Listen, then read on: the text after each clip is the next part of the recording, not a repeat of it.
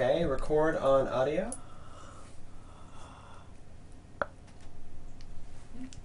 Okay, logo's on screen. Okay, standby theme music. Go on theme.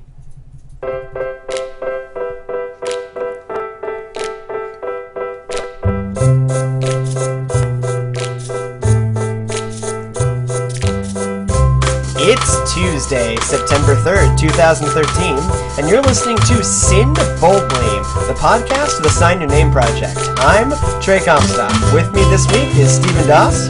Hello. And Kathleen Royston. Hello. This week, we are exhausted, and therefore we're talking about clergy depression, abortion, and an in-depth discussion of Christian responses to the violence currently raging in Syria. However, we start tonight with clergy self-care, or lack thereof, in the news.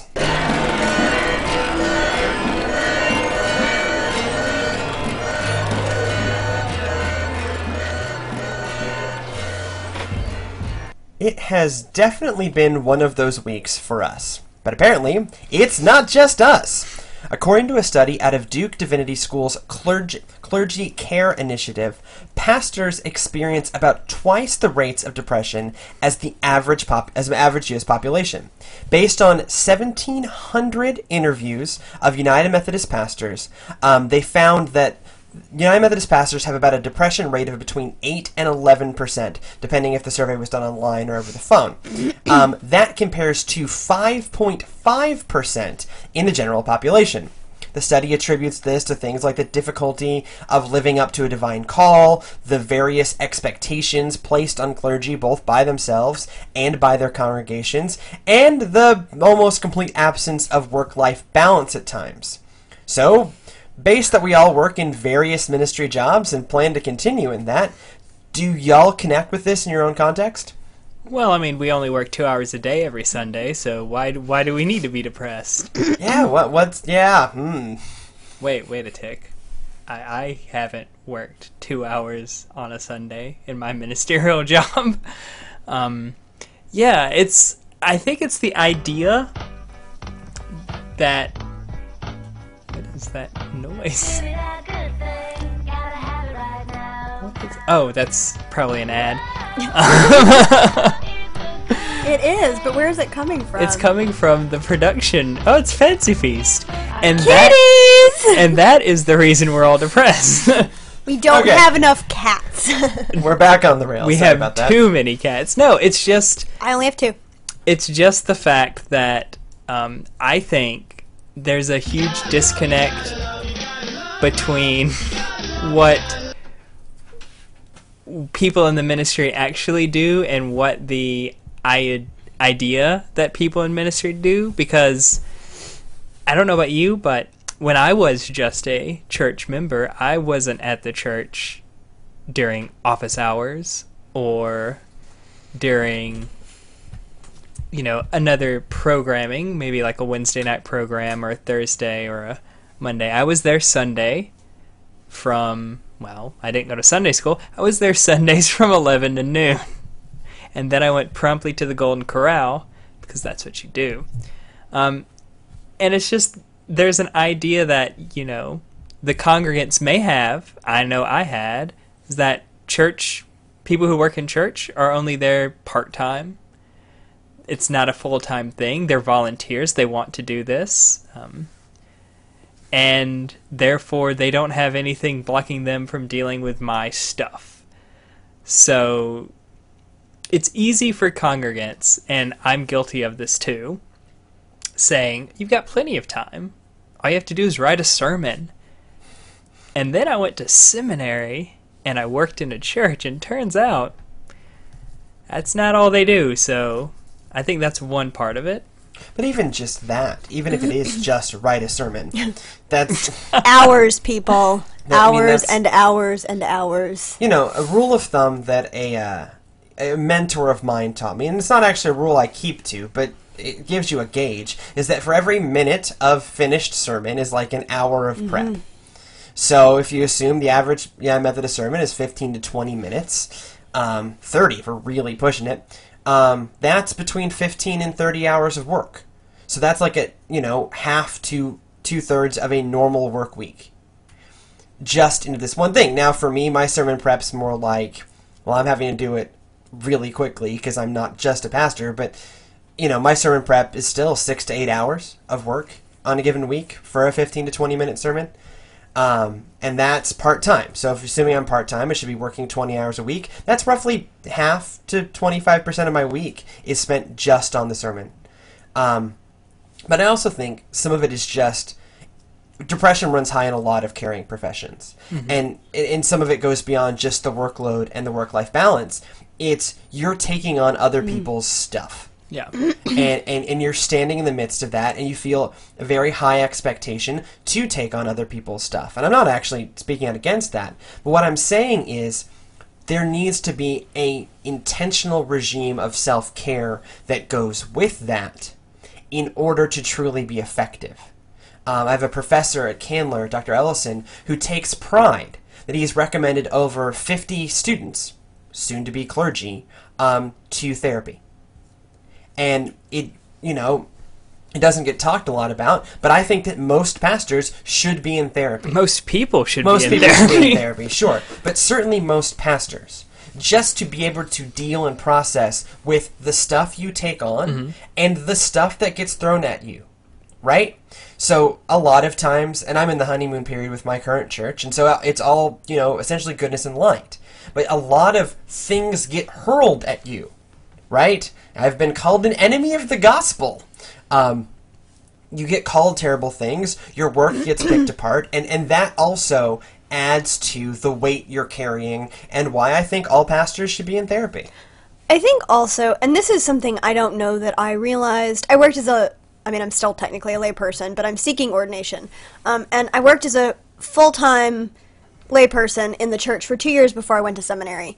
And what I notice doing seminary and working, and I think is this way vocationally for pastors, there is no part of your being that does not get used in this work. So it can be physically exhausting. Anyone who's ever worked vacation Bible school can attest to that.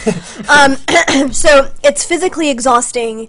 So you're using your body, you're using your mind.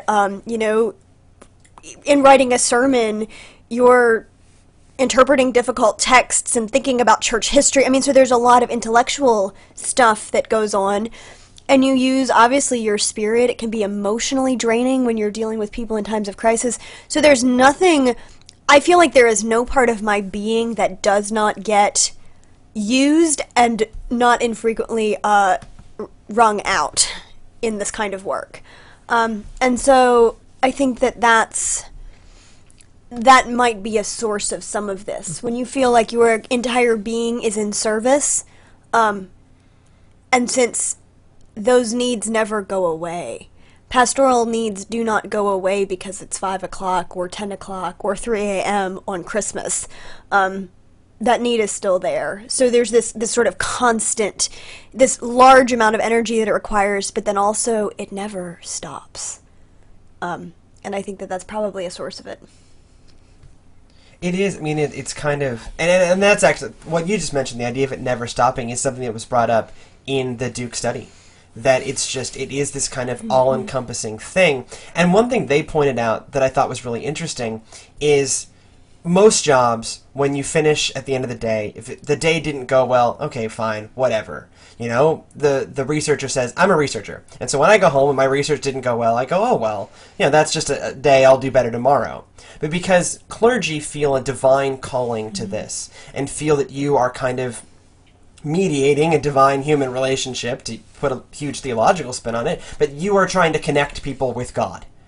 And so the responsibility gets amped up. So if you feel like you said the wrong thing, have you poisoned their relationship with God? Have what you said misrepresented God? And so it becomes this kind of feedback loop that it's hard to have a bad day. And when you have a bad day, it leads to much more fundamental questioning than, when I was a teacher, I was like, I blew that. Pfft, we'll get it back tomorrow. But it's harder, the Duke study points out that it's harder for clergy to do that because of kind of the degree that your theology gets wrapped up in how well you can do your job. And I thought that was interesting in particular, that it kind of reinforces how bad things can feel. That's interesting. I get that. I do. But I almost wonder if that's a misunderstanding on the part of clergy of the role of the pastor. If we think that the words out of our mouth are divine words, not that that's what that's saying, but this idea that, like, if we say something wrong, we really screw people up. Like, yes, we do have to, I think pastors do have to be really careful, but I almost wonder if we think about ourselves not as mediating the divine presence, but inviting people to experience it. If that, and I'm not clergy, so I haven't done this, but I wonder if maybe that's a little bit of what's going on with this level of anxiety about that. That if some of it is our misunderstanding of, and on the part of congregations too, like, I think that's very much there, that congregations perhaps have expectations of the role of the pastor. And I think particularly in American consumer churches, that the pastor is somehow the one who dispenses the divine presence instead of inviting people to experience what's already there. But I mean, even if it is inviting rather than dispensing, there is still a level of responsibility there that is hard to ignore and hard to step away from, right? That, okay, if you didn't do it right, you didn't issue the right invitation, there's still, I mean, there's still risk, and there's still a sense you can really mess people up. And so, you know, I don't know how much I connect with that. I just thought it was interesting that the Duke study pointed it out. But something else that's interesting and being pointed out is this week's Tales from Conservapedia. Stephen, what do you have for us this week? Hello again, and welcome to the Tales from Conservapedia Lounge. Pull up a chair, pour yourself a drink. It's going to be one of those. Are you going to be, like, walking into, like, a shadow profile? I can't do a good... My Alfred Hitchcock is about as good as Trey's Joel Osteen. Okay, terrible. Now go. Anyway, so today, as I was perusing Conservapedia for hilariousness, I came across a story about a progressive group. I'm not going to name the progressive group because the Conservapedians, Conservapiddles, whatever they're called. Conservaphiles. Conservaphiles.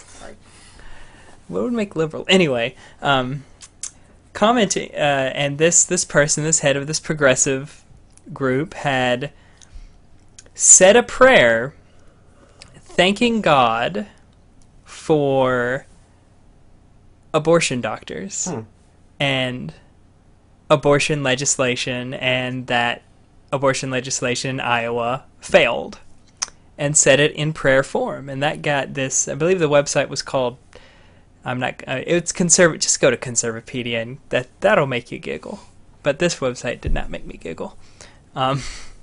So my question to you is, what's your gut reaction to that someone was thanking God for abortion clinics and abortion doctors and abortion legislation and the fact that this failed? And number two, thoughts about praying for stuff like that, because you're both either pastors or going to be pastors at some point.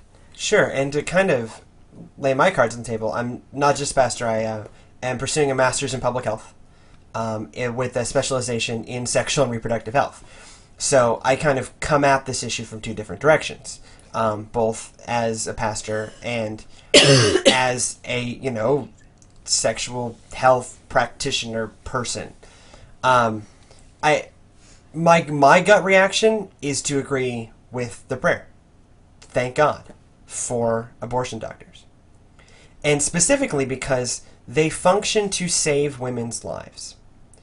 A lot of the studies and on the statistics of abortion and actually how it functions is laws against abortion don't actually stop abortions. What they do is they lead to unsafe abortions.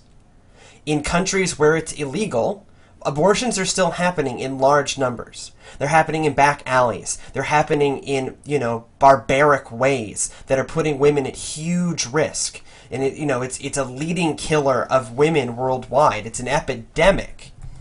And yet it doesn't stop just because you make them illegal. In fact, that just makes it more dangerous. And so what an abortion doctor does is, when the procedure is done in a medically qualified place, there's very little risk to it. It's not negligible, but it's one of the lesser risky invasive surgeries. We have very good kind of results out of it. The procedure is very safe. It's relatively fast. It has a very fast recovery time, especially for younger women, which is most of the people who are getting abortions. And so, thank God for abortion doctors for saving women's lives. Because regardless of the stance you take on the status of a fetus, is it a life? Is it not? And that's really what the abortion debate comes down to, is where do you draw that line at life? To me, I do draw it at some point in the pre-birth time frame, but where in the pre-birth time frame is a really difficult place to draw. And there is good biblical evidence to say it begins at conception. Like, that is a faithful reading of the biblical witness. And so I don't want to negate that. But what I'm saying is anti-abortion laws do not stop abortions. They merely push them underground and make them unsafe. And there have been horrific stories, even from this country, of women dying unnecessarily. I agree. My gut reaction is to agree with that prayer. Thank God that they're willing to stand in this controversial issue, do something that is generally, at least in every state, a touchy subject, and save people's lives.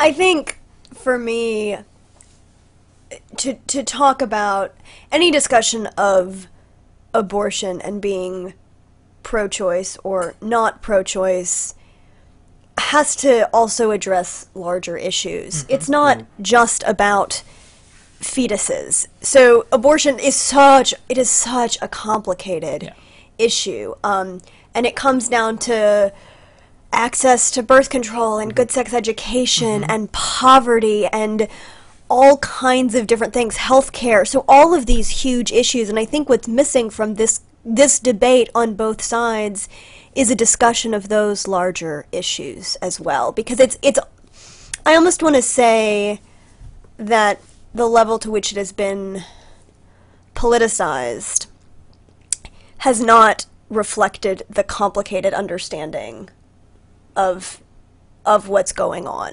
And I'm with Trey. I think that my gut reaction is absolutely, and for many of the same reasons. But I think that if we're going to have a faith-based discourse around this in a responsible kind of way, we need to think about life being the whole of human life. Well, I think you raise an interesting point, right? Very few people actually want there to have to be abortions. No matter what side of the debate you're on, they're not a positive outcome. No. They are negating something. So what it boils down to is, if anti-abortion laws don't actually stop abortions, they just make them unsafe. What does stop abortions is 4 very simple things. 1, provide care for unwed mothers. Now, the Catholics are really good at that. They have unwed mothers' homes, and they care for them, and they do all they can. Fund adoptions. That's 2. That's 2. Fund adoptions. Catholics also do that. I have a good friend of mine that went through an adoption process through Catholic Charities, and they really make that process livable. 3, and this is the more controversial one, I understand. 3 is fund contraception. Prevent the pregnancies from happening in the first place. Except, as many even mainline Protestant churches do, that occasionally sex is going to happen between unmarried individuals. It's a reality of the human condition that has existed in time immemorial. And while we can preach against that, and probably should, you can't completely eliminate it, and so you need a harm reduction strategy. And a harm reduction strategy is easy, cheap, or free access to contraception.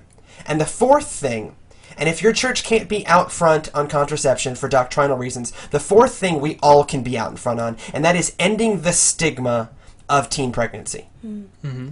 If it ceases being a stigmatizing, socially ruining thing to be pregnant, as in without being married or being young and pregnant, then there's going to be less of a social pressure to lead to abortions. So those are four things. At least three of those are things that every church in this country should be able to get behind. And I would argue at least most mainline Protestant churches should be able to get behind the idea of free, easy access to contraception. Mm-hmm. Because many of us do not have doctrinal things arguing against it. Some of us even have doctrinal things arguing for it. If you want to stop abortion, which pretty much everyone does no matter what side no matter what side you are on. No matter what side you're on, those are the four things to actually do it. Not push abortions underground into unsafe and potentially deadly circumstances. But it's much easier to just say, we're not going to have any abortions, and then the numbers show that there were 0 abortions performed in the state because no one has to report them, but you also get mothers passing away that... Right, and so they just, in the U.S., they can at least go to other states, which is hugely inconvenient, but it's still possible. Yeah. But in countries where it's illegal, the doctors know, and there are just coded things that, just uncontrollable hemorrhaging, without any other explanation. Well, that just means death due to an unsafe abortion. Mm-hmm. But it just gets classified in some other way because they can't write that down. Yeah. This is an issue I've spent a lot of time with. I think this issue may be important to you, Trey. Well, it is. I took a class at Rollins School of Public Health called the GEMA Seminar, which is GEMA is an organization that tries to stop maternal death due to abortion. Due to unsafe abortions. And so I sat in that class, and I was one of the few representatives from a faith community in that class. But even still, you walk away, the key thesis of the class is what I've been laying out here. And if you actually want to stop abortions, okay, fine. But let's do this in a way that actually stops abortions, and not do this in a way that just kills women. Because that's what's happening with unsafe abortions. It's just exposing women to unnecessary risk of mortality. Now, down to a more practical aspect, how do you, as a member of a faith community, drive the conversation towards the four things that you mentioned? How do you get churches to actually be on board when it's so much easier to say, we don't like abortions shouldn't happen, and then be done with that conversation? Some of it is present the facts.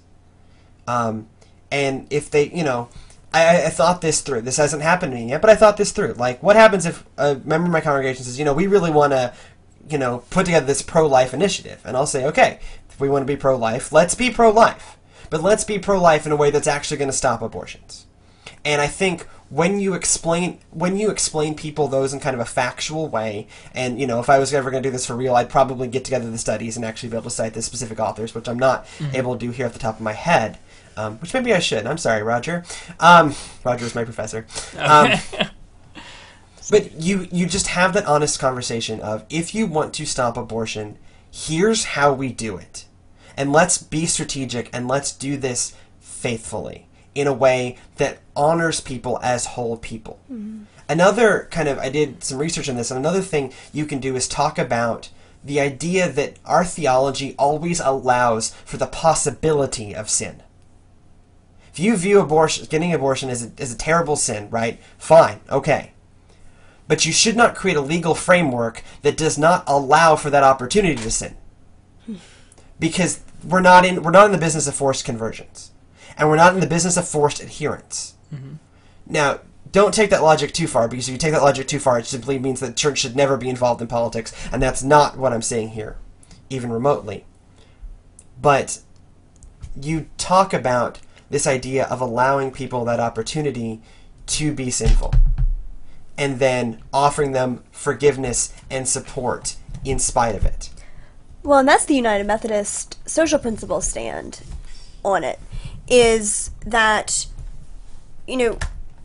we think it's a very challenging thing, although we acknowledge that it's complicated, and what we pledge to do is be available for support. I do also think, like, and my thoughts on this, like I said before, I think another way to open conversation about, and not just this particular issue, but any of these really difficult issues, is to talk about a vision of life that is total life. And what does that look like? What is our holistic, total understanding of human life?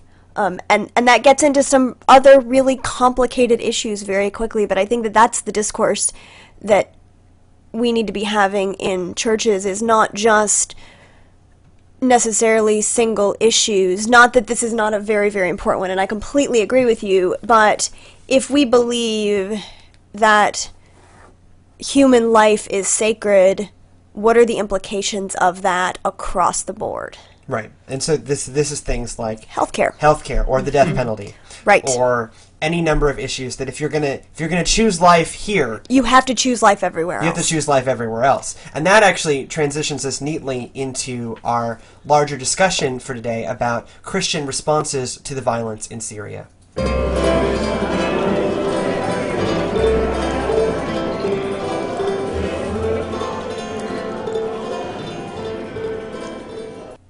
So, as most of y'all know, the situation in Syria has been escalating over the past couple of weeks. There are accusations of chemical weapon use against the Syrian rebels by the Syrian government. And it's clear from the discourse in Washington that the United States is considering a military intervention into Syria.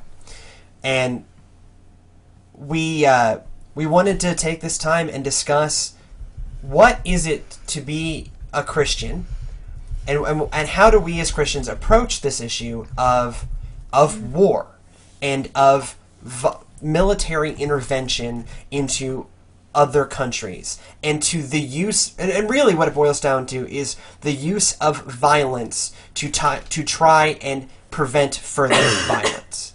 Because that's really what the U.S. is talking about now. An intervention to stop the killing of innocent civilians, particularly through the use of weapons of mass destruction. So what are y'all's thoughts on this? I mean, this is kind of an area where there's been much discussion in Christianity over the millennia. It's a difficult question because on one side you're like, we have to do everything we can to prevent this type of thing from happening. Whether it's on the larger scale, like it is in Syria, or at a smaller scale, where it's violence from person to person. That being said, we're also taught by, I believe his name was Jesus, that violence begets violence, and that when something like this happens, you turn the other cheek. Now, like I said, I went to seminary, like you learned folks, and there I studied in ethics a man by the name of Reinhold Niebuhr. Niebuhr? What? Can we please give Trey a wedgie? I've been in love with Reinhold Niebuhr since I was a freshman in college. Oy. Anyway, he came up with, he was around during World War II, and he came up with a doctrine called Christian realism. And what that means is that sometimes Christians have to commit a sin in order to prevent a larger sin. And at the time it was World War II, so the sin was going to kill another human being, which is, frowned upon by God. But that little sin, in the grand scheme of things, that little sin that people decided to go prevented a bigger sin, which was, Germany. Well, and I think that's essentially the same stance that Dietrich Bonhoeffer took at that same time, obviously somewhat in conversation with Reinhold Niebuhr. Yay, Union, I guess. But so, Dietrich Bonhoeffer justified lying and living a duplicitous life under a very similar idea that, the biggest sin out there was Nazism. Yeah. Certainly, in particular, the Nazis' treatment of the Jews and homosexuals and people with disabilities, but also just their treatment of all of Western Europe. Yeah. To be quiet, Eastern Europe and most of the world. To be North Africa. North Africa, pretty much everywhere. But at the same time, there are other approaches to this, and you particularly look at the work of Martin Luther King, where that very much could have been violence met with violence, and instead he did, stand in the way, but in a way that was a strong statement of nonviolence. I don't know if it's that I've been off the radar. My original career intent was not politics necessarily, but international relations. And so I was in college when the Iraq War started and was involved in protesting that and all kinds of, stuff. And I don't feel like I've heard, and this could be that this is not where my attention is anymore, I haven't heard very much about diplomacy in a very long time. I haven't heard, and I don't know if that's just not me not paying attention. Well, I think we've come to a point where diplomacy is now useless. Yeah, It's a bummer. diplomacy's kind of failed. Just like in and general, not as a just general... not just in Syria, but in general. Yeah. Because every country now has this. In order to protect our best interests, we can just do whatever the heck we want. He said heck. I'm very proud. Well, but also, specifically in the situation in Syria, Right. The regime trying to maintain power is basically said, we're going to try to maintain power at all costs. No matter what, Yeah. And so By any means necessary. By any means necessary, and especially now with the rumors of chemical weapons, diplomacy has essentially gone out the window. Now, could there have been a diplomatic solution months ago? I to be honest, I don't know. Yeah. They'll argue, of course, in hindsight, no, of course it was impossible. This is the only way we could have done There should have been a military intervention months ago before this got wildly out of hand. I could write you. I studied domestic policy and political revolution. So while you were know the studying- talking points. while you were studying international policy, and so I can write you the briefing if you want. It just feels like, and I don't want to sound like the grumpy old lady that I am inside, but that everything has become such a zero-sum game. And that is in our own political discourse as well. It's realism. That everything, it's all or nothing. And I think that puts, particularly as Christians thinking about issues like this, that makes it really, really, really complicated. Because I think that many of us do not believe that things are necessarily all or nothing. Right. And thinking about that using theological language, that's really, really challenging. And then there's the part of me that is the super realist who's like, well, this is what we do. We live in this world, and things like this have to happen, and there are times when military intervention has been necessary. And there have been times when we have not intervened with disastrous consequences. Rwanda, there have been times, 94, right? to be Yeah. a specific Absolutely. instance that's getting cited at the moment. We did not intervene in Rwanda, and millions died. Right. But we did intervene in the Balkans, and fewer people died, Right. Potentially. And then there's the side of me that thinks that all human life is sacred, Yeah. and that means all human life, not. I mean, as hard as this is to say, not just the innocents. Yeah, but how do you... And what do you do with that? Yeah, what do you do with that when there's other people in the world, people in positions of power who say, well, that's not the case. The only human life that matters are either people similar to me or people who don't disagree with me, all that good stuff. Or people who don't want to kill me. Or people who don't, take this out to, to the nth degree. We talk about, our allies versus our enemies. Yeah. And so we as a country threw an elaborate party for the death of a man. When Osama bin Laden was taken out by SEAL Team 6, there was an elaborate impromptu celebration with the chanting of USA, USA. A chant originally appropriated for the Olympics, which is all about world peace, but I digress. So, we have this idea in our culture of the enemy. And so Yep. the enemy moves you to a less than human status. Yeah. And so we are in the process of a political discourse that labels the Syrian government as the enemy and the Syrian rebels as our allies.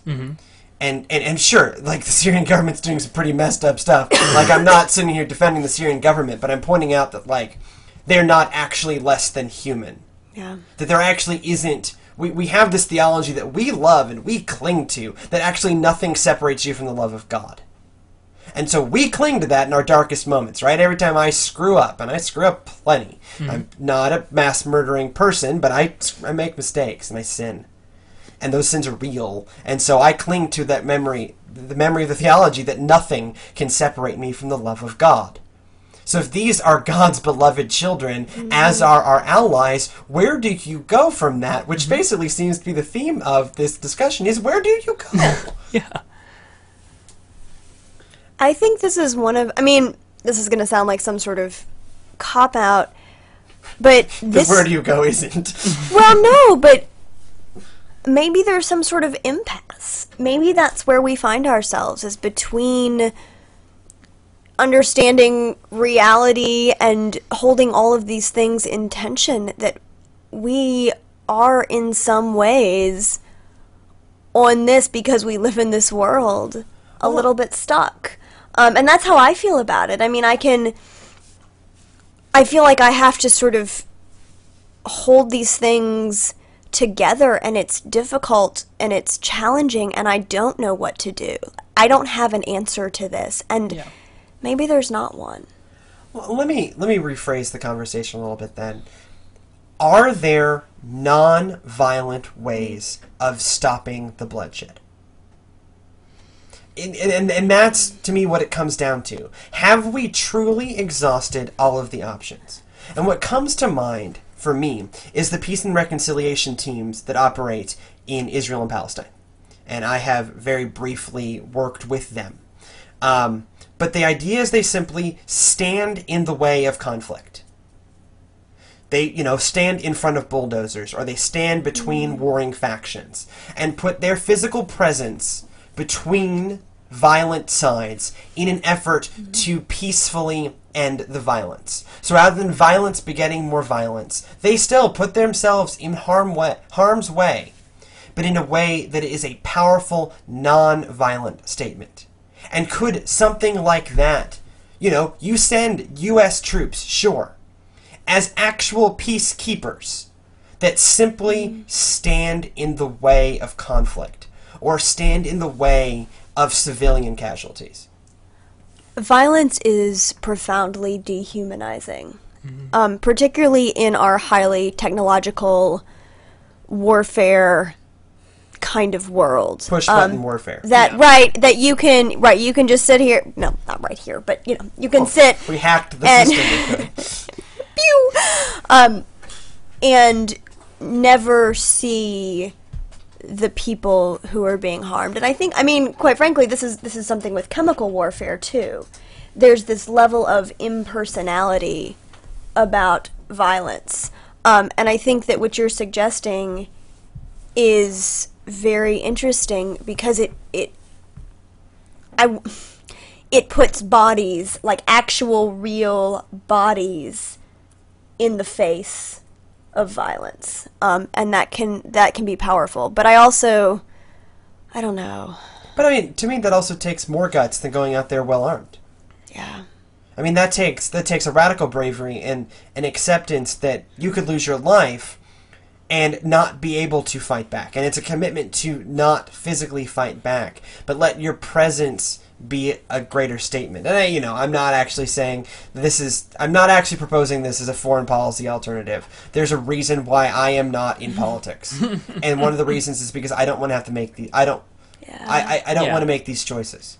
Because to me, there isn't necessarily a godly way out of this based on two key assumptions that seem to must be maintained. That U.S. maintains its, premier nation status, which is not a godly concept, by the way. And This is not a nation ordained by God. In fact, there's Right. no there's no nation. such thing. There's no such thing. The whole idea of God is it stands in opposition Except to for nationalism. Belgium. I No. think Belgium is. No, the Belgians are deeply... I lived in Belgium. I talked a lot about this. But I think, given the framework that is created, there isn't a godly way out of this. Because the options that are being proposed It's an impossible game.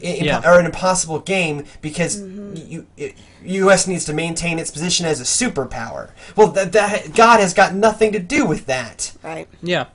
And so, one other thing I wanted to throw into this discussion is the doctrine of just war. That we have this concept that floats around in theological discussion and is floating around in the national discussion at the moment, that there is an idea of just war and that there are certain requirements that must be met, and if they're met, then it's a just war. Thank you, Thomas Aquinas. So what are y'all's thoughts on this situation along the lines of this idea of just war? Thomas Aquinas. Are we fighting France? No. Then it's not a just war. That was Augustine. That was a... Is it just war Augustine? I think it's Aquinas, but I've been wrong before. Okay, well, we have the internet. I mean, I don't like Augustine. Okay, fine. Augustine, are we fighting the Moors? I mean, can we really say any war is just because it's still dehumanizing? It's still... They're high-fiving. We were both right. It, This is why we are members of the body of Christ together, because together we get her done. We lean on each other. Anyway, back to I'm the sorry, just discussion war. at hand. Can any war ever be just? Because number one, it's dehumanizing. You are no longer Stephen and Trey. You're United States and Belgium. I mean, Yeah, but let's go. you lose your sense of self because you become basically the Let's go. fist of a nation. I have some pushback really quickly. Ooh. Sorry. Old Testament.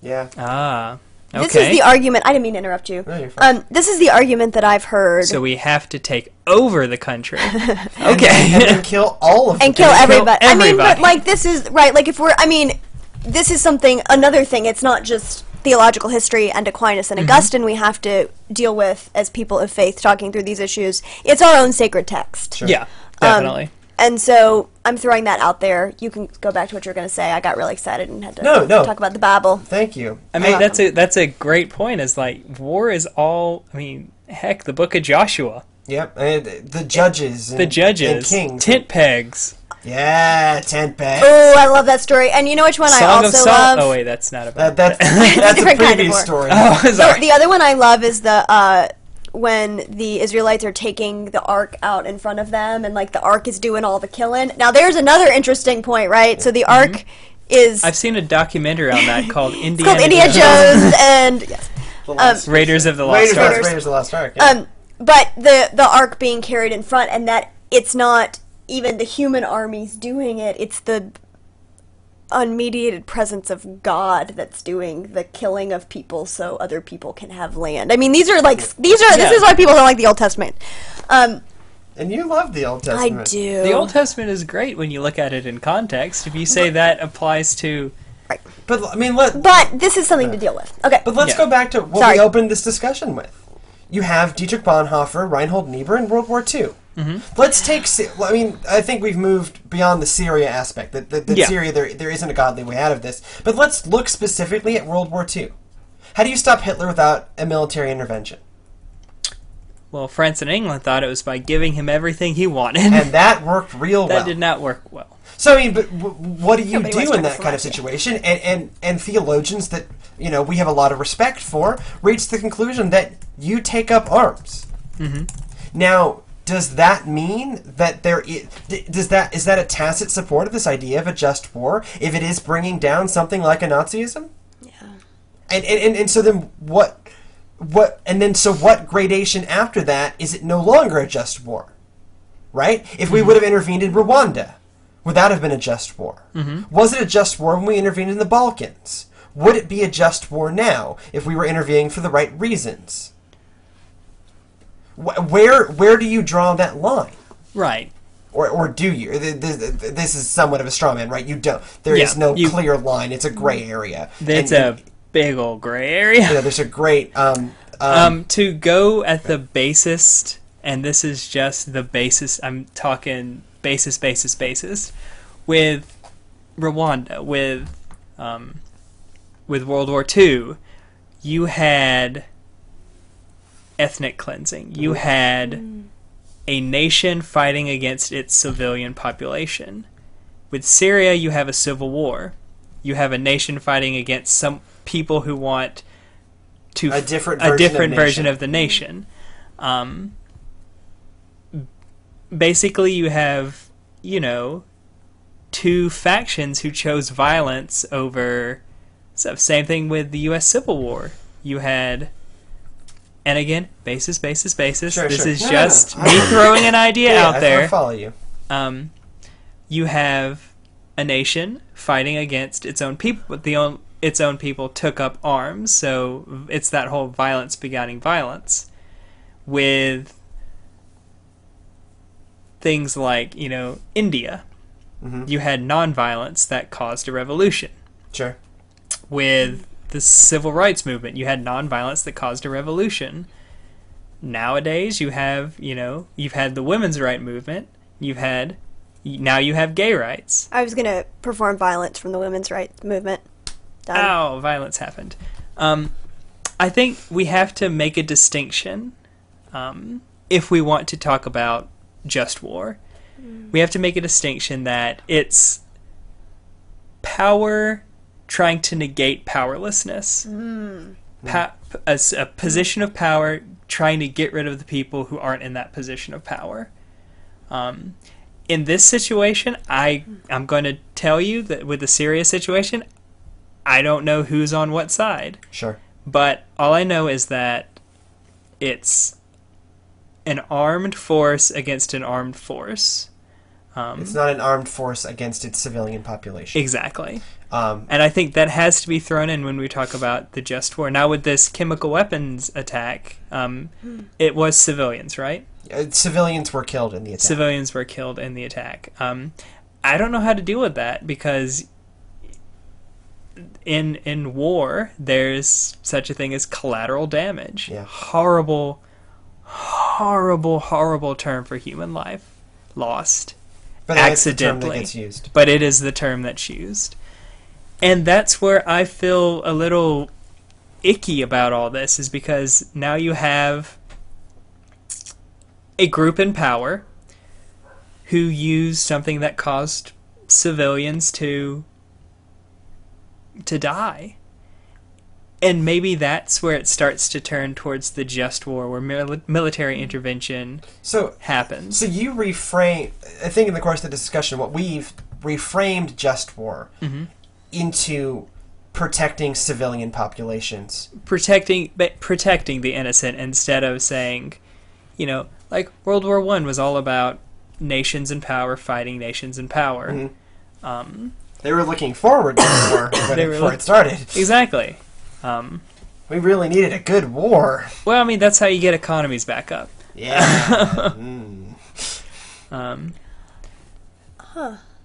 What about and I know that, quote, okay, I'm not really quoting, but the Civil War was not about slavery. I said it. When you talk about it historically, the way that it is often talked about is slavery it was about a spark, but right, absolutely, and not that slavery was not deeply important, but it was about two different states' rights and that kind of stuff. Blah blah blah. Egalitarian versus industrialization. What do you do in an issue like that, where the Civil War did have two armed forces vying for power? Right. Is that, if there is other human life involved, does that make it a just war? I have no earthly idea. If the war was actually being fought for the liberation of the slaves... Yeah, I would say that is definitely a just war. Maybe if there can be such thing as a just war, maybe. If there can be. But right. Abraham Lincoln said that it was not about slavery. It was about preserving the Union. Yeah, and fundamentally it was. It was about power. Yeah. It was about who got to dictate the national agenda. Part of that national agenda was slavery. Right. Yeah. But it was who got to dictate that. Like, the Emancipation Proclamation didn't have anything to do with slaves in the United States at the time. Right. It So- had everything to do with the Confederate Yeah. States, and then you move on with the amendment to the Constitution that, Later on, yeah. Later on, that kind of sealed the deal. With Yeah. I believe it was the 13th Amendment. Yeah. But up until the 13th Amendment, nothing really changed. Now, slavery was already on the decline in the North, so it was kind of a really trivial, Right. not Yeah. trivial, but Yeah. it wasn't as big of a deal. There could actually be free African Americans at the time, blah, blah, blah, which didn't really exist as much in the South. Yeah. But it really was about dictating the national agenda rather than, and slavery was just part of that national agenda. Right. That Big the North, part, but- big, Right. that the Union wanted to Yeah. be able to dictate. And I really like your definition, but I think on the ground it can get a little bit It can get dicier very- when you have issues. Like, I do. I think that's a really useful framework for understanding what this might look like in a responsible kind of way. But I also wonder if it's one of those things, unfortunately, that isn't clear except in hindsight. Yeah. Yeah. And I think you can hear that a little bit in how, or feel that a little bit in how we think historically about wars. Well, I think that's interesting because it puts a bookend on our discussion. One of the things that Reinhold Niebuhr pitches in his idea of Christian realism is that there will always be unforeseen consequences of your actions. That we live in a fallen world and we are fallen beings. And so, no matter how well you think through what you do on the front end, there will always be unforeseen consequences on the back end that are outside of your control and that you couldn't have foreseen. That doesn't, in Reinhold Niebuhr's view, that does not negate the need for action.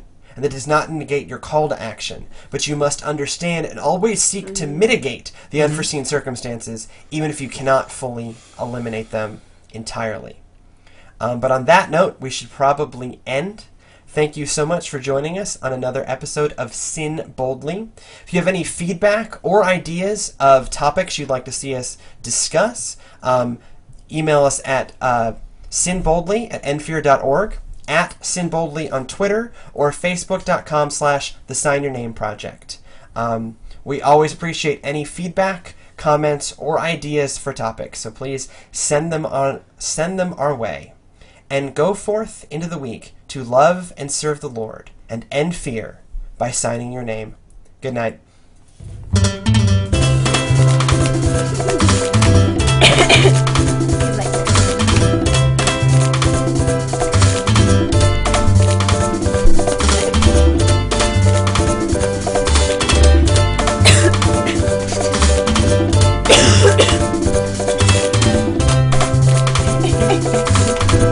That's a Sin Boldly cat. She's a cat. It's actually a he. Thanks, Elliot.